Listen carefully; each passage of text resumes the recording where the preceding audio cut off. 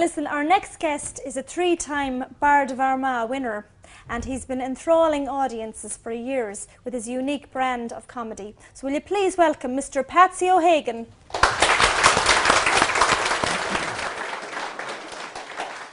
One of the last wee stories I wrote, I'm going to tell it to you now. Wrote it about 6 weeks ago. It's going powerful well for me, thank God, out through the clubs. Kane folks, you bear with me just for a little while. The tale I now convey to you could either make you weep or smile. I'm a simple sort of fella, an unassuming kind of chap. Me life's been blessed in many ways, and of course the odd mishap. Now, these mishaps they are seldom, thank God, it's fair to say. But there's one that always springs to mind. It just won't go away. 'Twas on a Saturday evening this event took place. The wife asked to have a little chat, and she had a big smile on her face. Now, the wife's a decent woman, as anyone met her knows. She washes and she cooks for me, and she buys me all my clothes. Now, buying clothes is quite all right. It's another sign that she still cares. But I like to have a say myself when it comes to underwear. For I'm the sort of fella lacks a bit of slackness down below. Women wouldn't understand. Most men in here would know. So, getting back to that Saturday evening, the wife had been in the town. I've done a bit of shopping and I've spent like £1. For I've dunged out all your drawers and your underwear is done. There's new fashion on the market and I think it could be fun. For you have a decent body as she looked me up and down. Then the contents of a werewolf's bag lay scattered on the ground. God, says I, what are they? For I swear I didn't know. Their thongs, they're the latest style, and her voice was soft and low. Thongs, says I, as I scratched my head, I never seen them before. So I started asking questions of which part of the body they were wore. They are to replace your boxers. As I told you, they are done. In other words, you could say, you have a new holster for your gun. Well, I felt a bit embarrassed for a modest, don't you see? Then she held them up against herself and placed them on me knee. Now, for you folks who've never seen them, I'll explain just what they're like.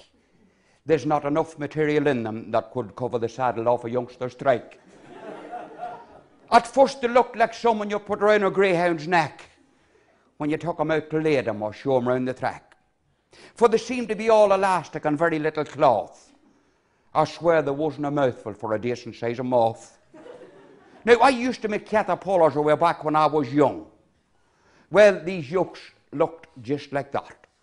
Lots of rubber on a tongue. She go and have a shower and see if they fit you. And I'll go and wash in the ensuite, for I bought myself some too.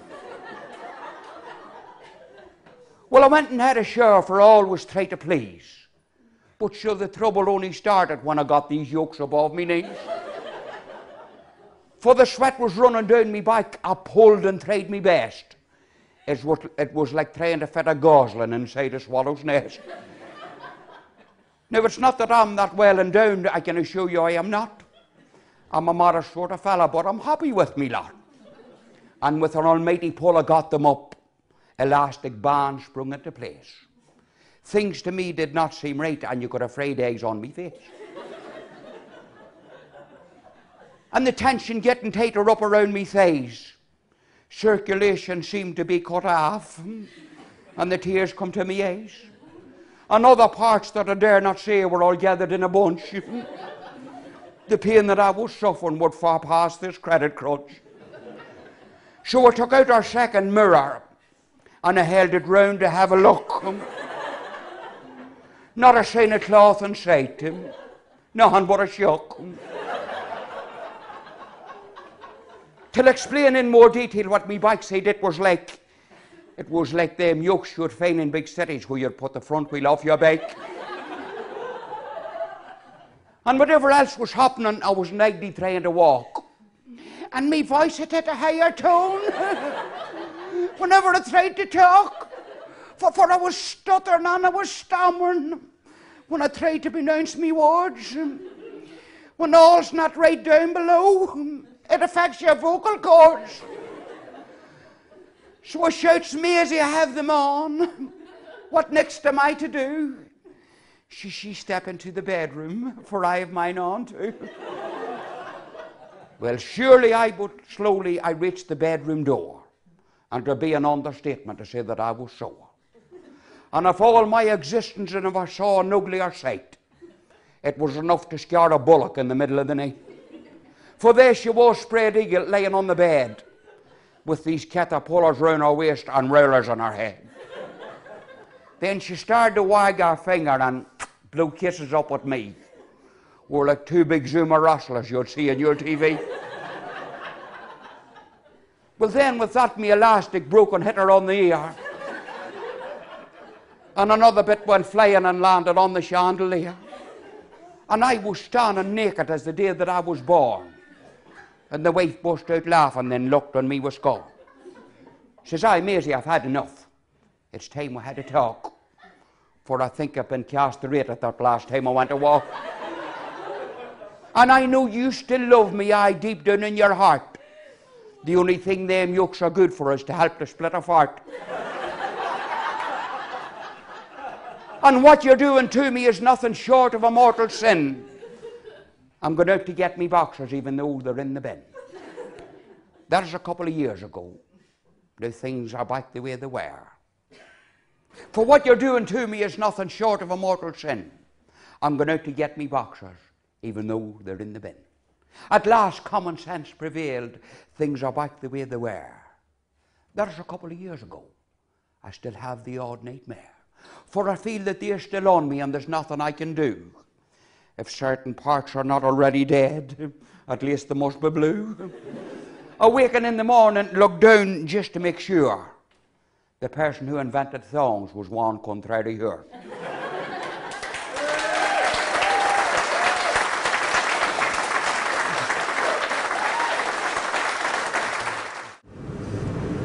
Hello, Phil Mack? Yeah, Tony. Phil Mack, these directions aren't working. How far through the show are you? Halfway. Okay, well, Phil Mack, I can't find this place at all, and if I don't get to sing out this show, there's going to be serious hassle. This is not what I'm looking for. Okay, let me speak to Begley. No, I demand to speak to Begley. She'll know what it's about. But don't. It's gone and hung up. Begley won't be pleased. And I would like to introduce again Justin McGurk.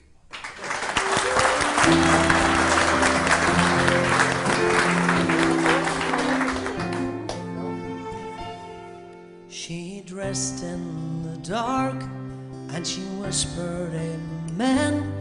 She was pretty in pink like a young girl again. 20 years married and she never thought twice. She slipped out of the back door and into the night, and silver wings carried her over the sea. From the west coast of Ireland to West Tennessee, to be with her sweetheart, she left everything. She went from Galway to Graceland to be with the king.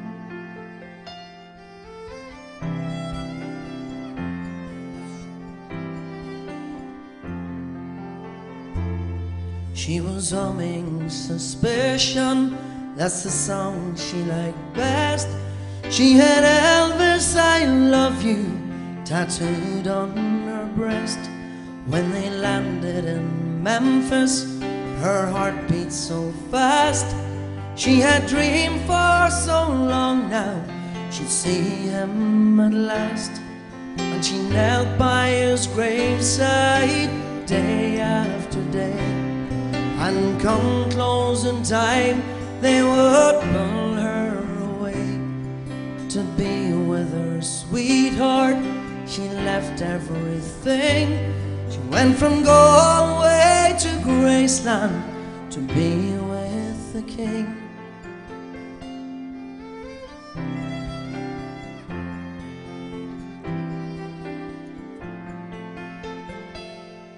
In their thousands they came there from the whole human race, just to pay their respects at his last resting place.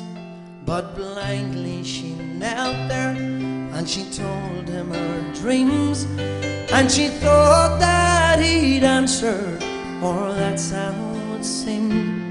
When they dragged her away, it was handcuffs this time, and she said, "My dear man, are you out of your mind? Don't you know that we're married? Sure, I'm wearing his ring. I've came from Galway to Graceland to be with the king.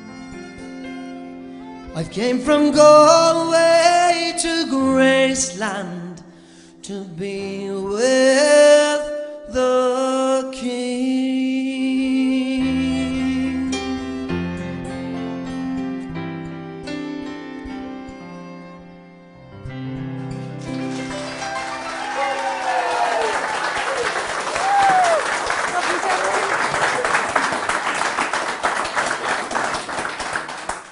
That was beautiful, Justin.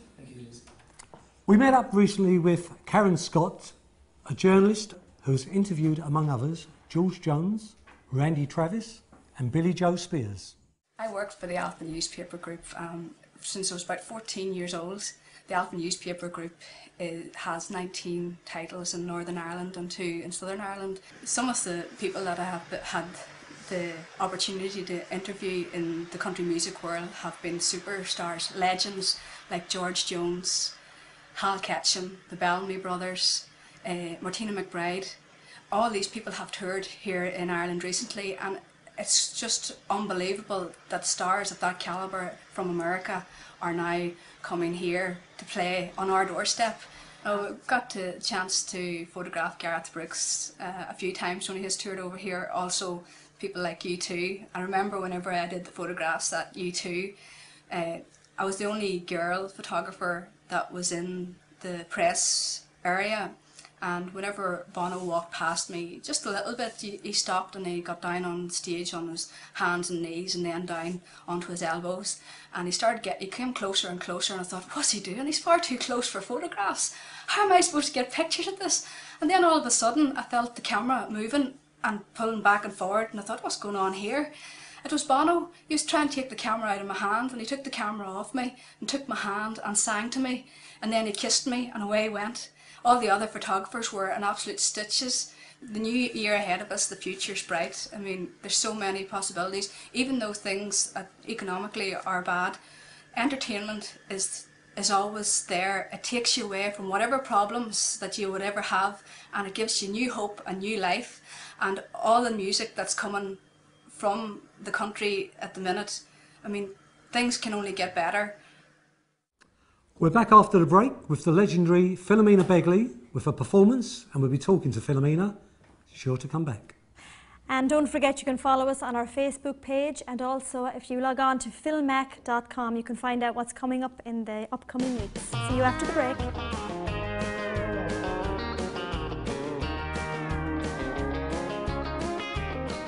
Come to the Wyatt Hotel in the heart of Westport, where professional and friendly service awaits you.